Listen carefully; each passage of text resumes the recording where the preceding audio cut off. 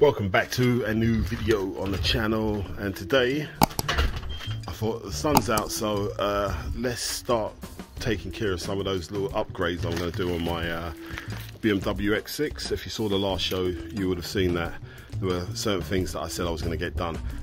One of the things I didn't say I was going to get done, but I'm going to get done, is the navigation, because I said in the previous video when we went to Stockholm, the maps didn't seem to be that updated. So what I did was I went into the system. I can show you actually. I went into the system, checked out the map settings and everything else, and then I discovered that the navigation on this car has never been updated. Yes, I thought what I'll do is I'll update that map. Right, and then I thought I'd do a video on it as well, so I'll show you guys how it's all done. So what you need to do is you need to go on the map menu, and then you click options. So you know, and that's options, which is that button there that says option, and then you're going to scroll down to where it says navigation system version. You click on there, and then it's going to tell you all the information of your map. So you can see it says Europe, BMW Group, road map, Europe, next, and in 2014. Now this car is a 2015 car, but obviously it's manufactured in 2014, so that just goes to show you that this map has never been updated. So because it's still on the 2014 map, version 2 of that. Right, anyway, when you are going to update your iDrive system, what the information you're going to need is what kind of map you want. So it's Europe, obviously, and also it says next there. And then so that's the map source you need. It's a next map, and then obviously MBT, that tells you what kind of system you're running, what kind of iDrive system you're running, because I've got different kinds. The older the car, I think they start off with CIC, and then they went into this MBT and MBT Evo and all that sort of stuff. So this is an MBT, and it's next, Europe next. So that's the map that I'll be looking for to get to download first of all.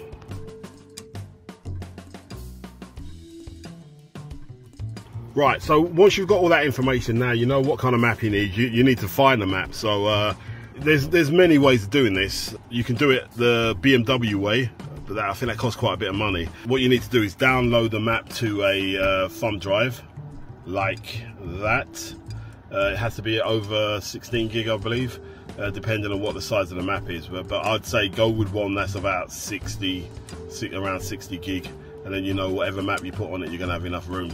What else? Yeah, and also you're going to need something what's called an FSC code. All right, now FSC codes, you can get them like a one-off, or you can get them a lifetime. Now it makes no sense getting a one-off one. So whenever you pay for one, make sure you get a lifetime, because what that means is once you've put that code in, you'll never need to put another code in after that. You can just like update the map, and it won't ask you for the code because you have lifetime. When it comes to getting the codes, like I said, you can go to BMW and get one, or you can go to other outlets that sell them as well and sell the FSC codes. I know some people actually on the internet, they've actually downloaded a program that generates an FSC code, and there's also places where you can find maps and that. I'm not gonna get into that, but what I did was I went down buying it from, not from BMW, but someone else. Yeah.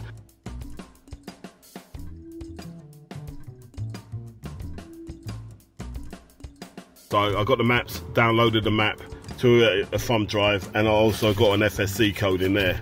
So the next stage, when you've got the map, when you've got the FSC code, right, you've got to find the right place in your car to plug the USB drive into. Now on my car, as far as I know, I don't know if there's one here. No, as far as I know, there was only one place where you put a USB drive in this car, and that is in my little sort of center console here. So I'm going to plug that in, and it says that as soon as you plug that in on the screen, it should recognize that immediately. And also it says that you should have the car running as well, because you're going to need the car running at all time. Right, there you go, and it's found it, and it says USB device contains more recent version navigation data. Some navigation functions will be temporarily unavailable, and it says click to start update. So we'll do that, and I think at this point they're going to ask me for the FSC code, hopefully. Right, yeah, so this is the point where I'm going to put my FSC code in. So when you have downloaded it, yeah, this is the point now where you put that FSC code in. I'm going to stop recording, put the code in, and I'll get back to you.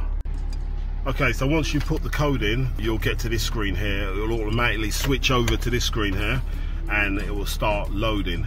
Now, I've seen that this thing can take up to like 45 minutes to an hour, and you're meant to have your car running at all times as well, which means, yeah, I guess the best time to do something like this is when you're planning a little trip where you're going to be in the car for like half an hour to an hour. So I ain't going to do that, but what I'm going to do is yeah, I'm just going to keep the car running.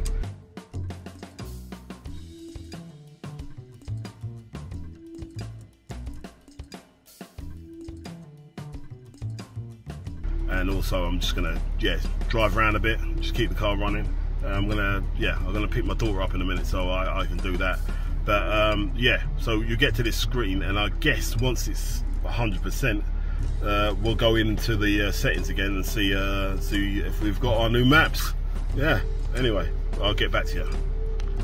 Yeah, just to let you know how long it does take. The time is 14:07. We started doing this at 14:04, and it's 5% done. So yeah, we'll get back to when it's 100% and see what the time is.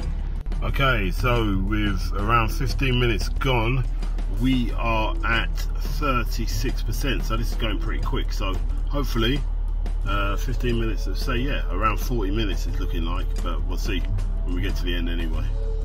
Okay, 50% done, and the time is 27. So it's 23 minutes to get 50% done. So we're looking at 46 minutes, aren't we? All right, I'll get back to you at 100%.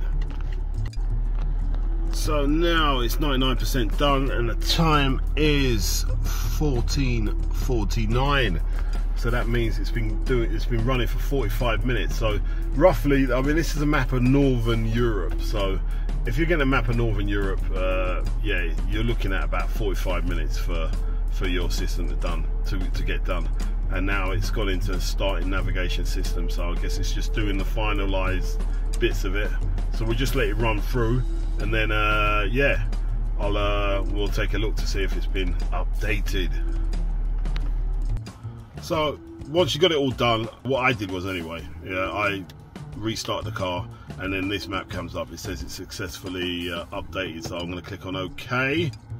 Then after that, I'll click on the option, and then let's go to navigation system version and see if it reads the new one here.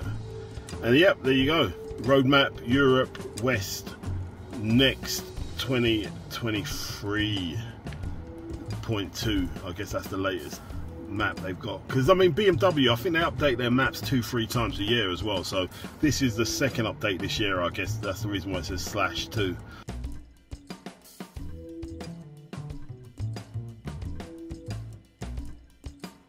Yeah, so that's the first bit I've done of the car. That was a little bit that was annoying me about the car, the fact that the navigation was so crappy. But now I know why, because it was like, what, 8 years old. So yeah, first bit done. Next bit, I'm gonna, like I said, I'm gonna put a little dash cam in there, and I'm gonna get rid of this thing here. Let's see if I can zoom out a little bit. Get rid of this phone adapter thing, because let's face it, no one can use that anymore. And then just have this as a nice little space. Yep. Anyway, thanks for watching. Don't forget to like and subscribe. Take care. Bye bye.